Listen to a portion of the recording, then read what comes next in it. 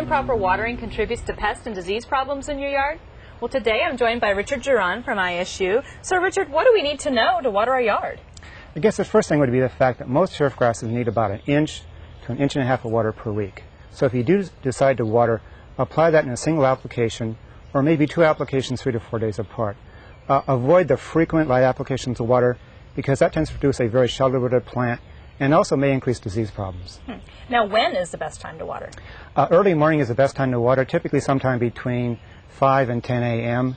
If you water in the morning, it soaks in very quickly. You have very little water loss or evaporation. If you water at midday, that can be wasteful. It may carry the water onto streets and sidewalks. As far as watering in the evening, that may increase disease problems because the foliage will stay wet all night long. Okay. Now, what are some signs to look for to know that it's time to water? There are a couple of good signs as far as to put the water on, and that would be, the first one would be the color of the turf grass. Typically, well-watered turf grass is a dark green.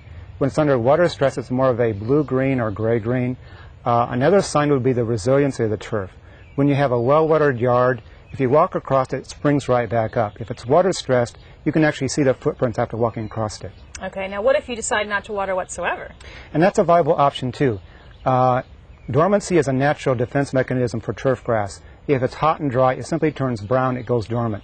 But it can stay in that dormant state for 4 to 6 weeks and not suffer any significant damage. All right, good to know.